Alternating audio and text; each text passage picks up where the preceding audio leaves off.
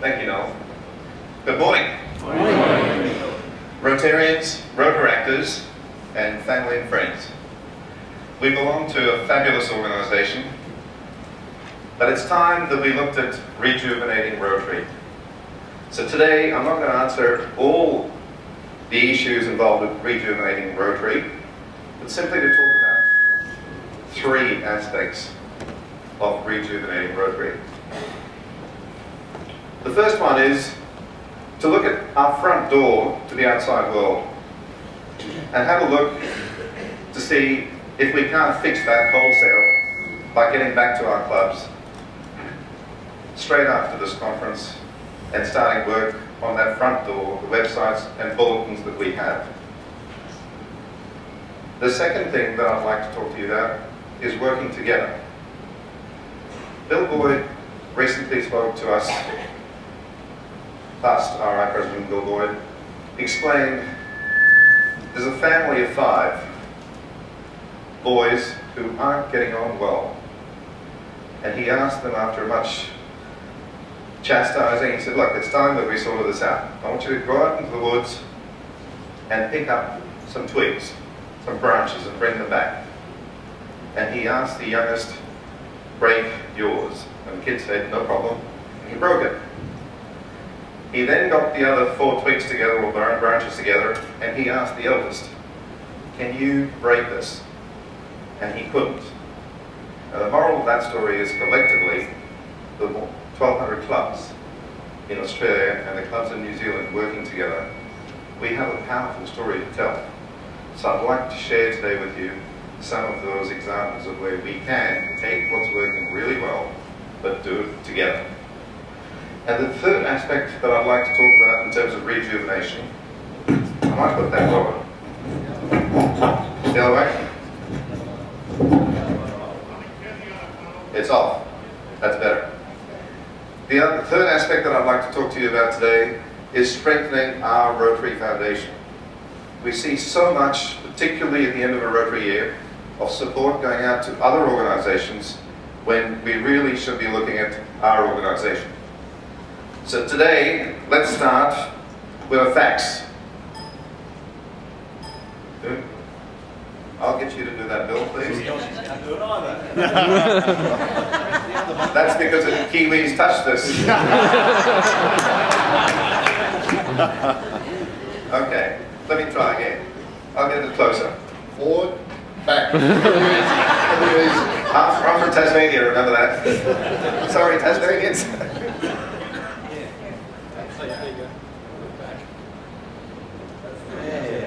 There we go. So what are the facts telling us? Our Australian population has grown, but the Rotary numbers are going backwards. Wholesale. We've heard Stuart Gill talk about that.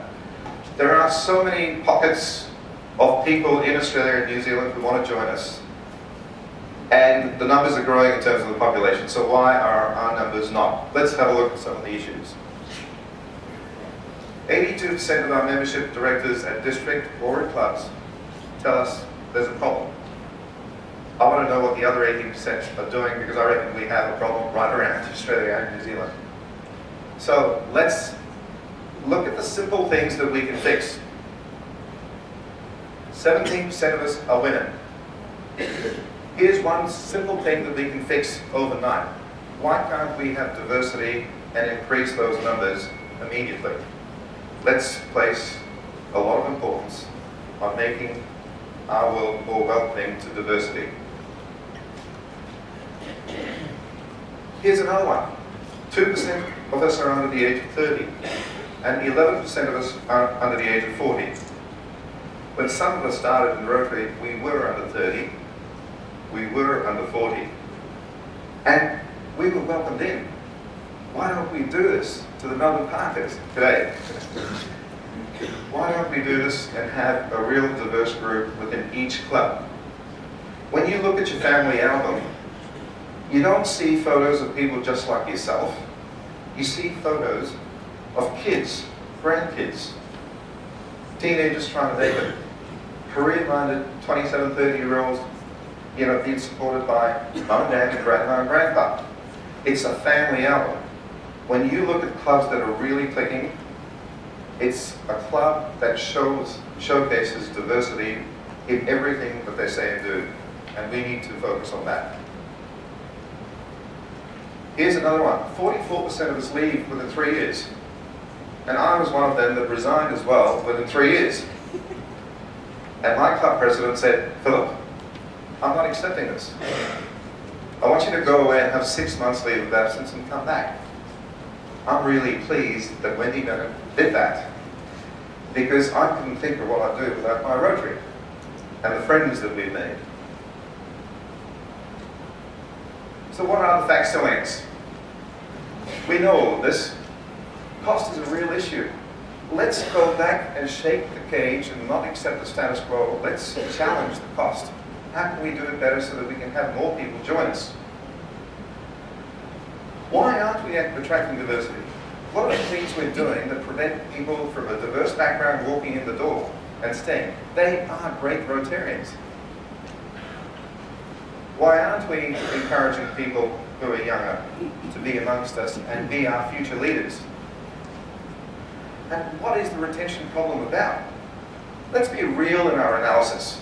Let's start when we get back to our clubs this week. Don't wait. We've been saying this for 10, 12 years. I've been in Rotary 13 years, and I've heard the same message every year. Now's the time, not for the leaders, but for our membership to drive the change and the rejuvenation. What are our focus groups telling us? Don't just look at the internal story, because if you believe your own PR, we're going to be doing the same thing. Let's bring in some of the community. Let's talk to our community partners that we work with day to day and ask them about Rotary and how we should improve. So what are the focus groups telling us? Most people in Australia and in New Zealand really would love to participate, but they say that they don't have the time to commit, and the cost is too prohibitive. Many people consider themselves community-minded, but next to none of them look at Rotary because they don't see us as a space to be in. We also really need to look at how we can make Rotary top of choice for those people who look to do something in the community. And the place to start are our websites. Many people outside of Rotary have no idea about the great work that we do. We know the internal story, how fantastic it is. There are a zillion stories. There are a zillion friendships. You learn so much. You get goosebumps when you do stuff. Why aren't we sharing it with people outside? So in summary, we've got to become known to more people. We have to consider us putting an attractive proposition forward. And we've got to change that image, the stereotype that people talk to us about. I wear my badge of pride every day, and often I get, well, I used to, not anymore, I'm getting older, but I used to get, I thought Rotary was for old men. And then you've got to explain it. No, my club has a number of people who are in their 20s and 30s, and there are women involved, and there's diversity. And if you show them the magic, that's what we should be doing. So I wonder why, over 13 years, we haven't changed. And I come back to what's happening around the world. Social media has made everything closer. People buy differently. You look at the newspapers, the Fairfax Group struggling. You look at travel, people are buying travel online. You look at the way you book a restaurant, it's online. When people want to do something in the community, they go online. So let's have a look at what they're seeing. If you're in the audience, I'm not picking on you, right? And I've got a big brother here, so look out. He's still here to take care of me. And look, we talk about having fun. Is that fun? We have 1,000 stories of fun, but why do we put that up? Who's been talking about the manual of procedure when they're trying to do something? Well, forget the manual of procedure. The boss is here. You know, let's work at saying yes, you can do it. I've gone onto most Australian Rotary Club and District websites. The number of times I see that, amazing. Have a look, this is not to embarrass anyone, have a look at your club website. And if you can't find 12 things that you need to fix tomorrow, I'll be surprised. And then the great chestnut. Why do we talk another language? Stuart? How come? Let's get rid of acronyms. When we're talking to people walking in the door, they don't need to see this. Who's with me on this?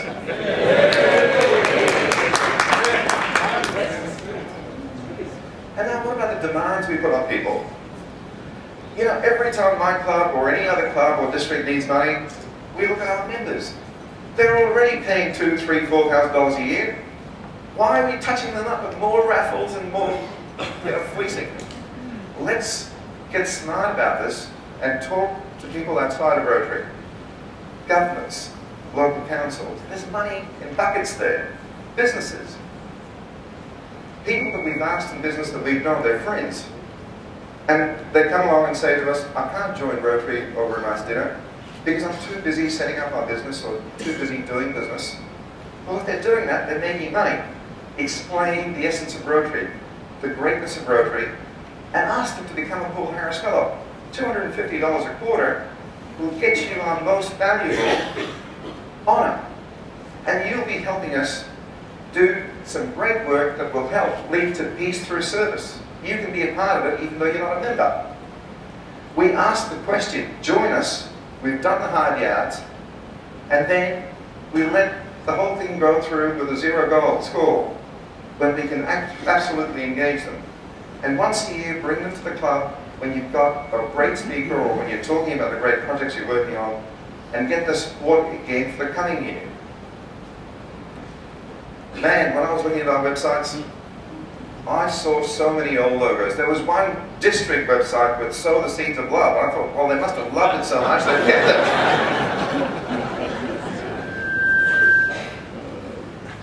it. It's time, I think, for us to be honest. And we, the audience, are included. We are the audience of Rotary. It's our Rotary. It doesn't belong to some secret leadership group. It's for us to make a commitment. These images that we have up there aren't attracting people. Don't leave it to one person to do. Get the whole of club working on it. Make sure your club service is singing. Push, prod, probe. Get external help. Get help from an agency next door. They might not be Rotarians today, they'll become a Rotarian. But fix the images on your websites. That is the front door to doing new business. If we don't, we are going to be like Kodak. We will be gone, oblivion, soon. Here are the facts about our websites. How can people contact you if you don't have your phone numbers on there? Or an email address?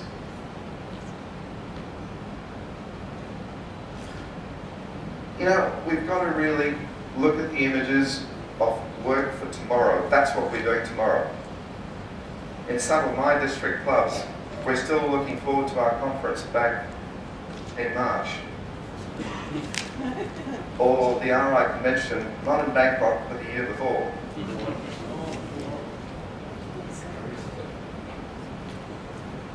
We've got to fix these things. They're not hindering, they're actually jeopardizing what we do. And if we don't fix the websites and bulletins, we'll be back here again in 5 years. And we would have lost a few more members, and maybe a few districts would have, been amalgamated, and the story continues. So, one decision I'd like you to make today, the one decision is get back and challenge the status quo with websites and bulletins. We need to do this to reverse the membership decline in all our clubs, and even if you've done great work in your clubs, help by being a club that actually grows significantly. Because, as Ron Burton just said, each of us can actually look at chartering another club, even if you have 3,000 or 4,000 residents around you. If the work that we do makes a difference to our community and we encourage new people to join, get another club started.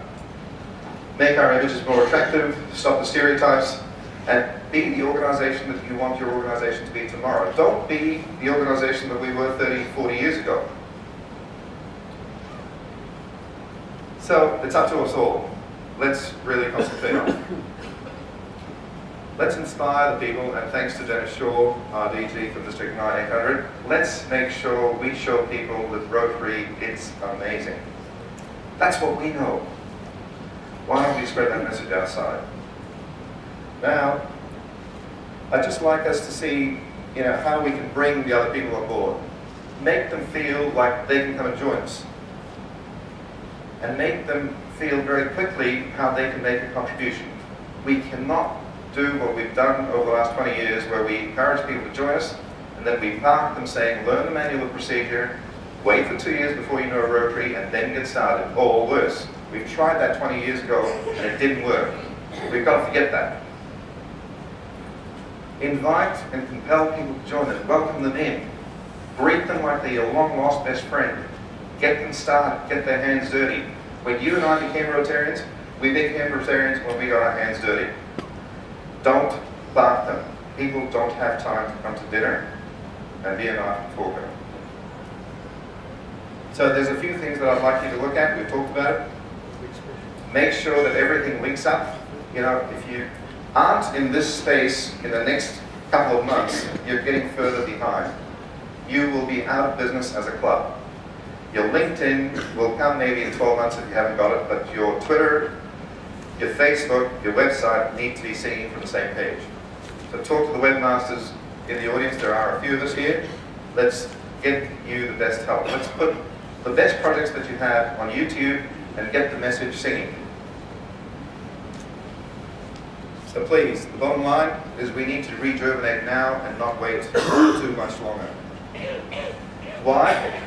And a few of the speakers have spoken about the success cycle. You can join anywhere. That's the good thing about this.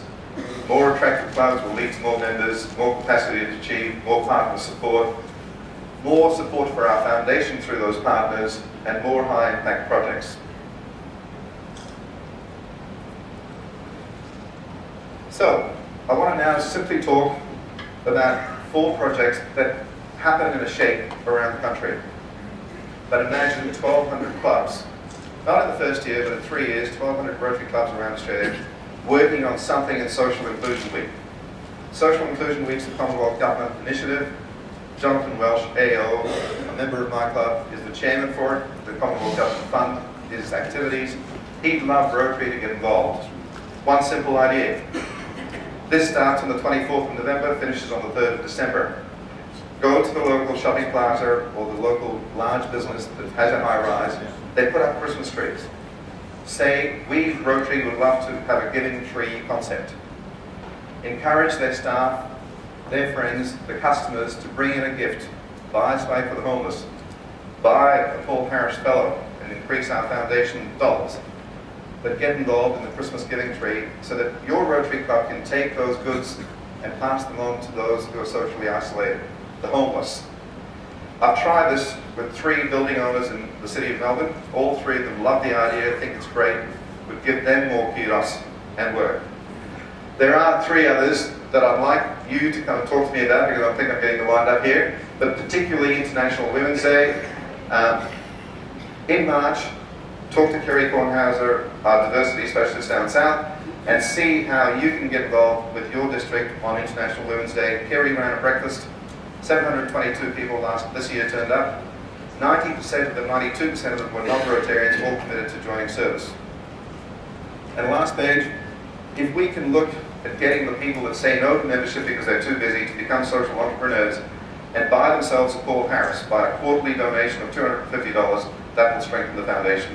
Second idea for you to look at, and we'll send this information out to you, we all buy Christmas cards. Let's start using e-Christmas cards with a message that's tagged to it, telling them about the great work of our foundation, and paying $25, $35, $45 that goes straight to your club, TRF account, and helps us strengthen your club's account. And make sure we promote the Rotary Foundation at every opportunity. Thank you for listening.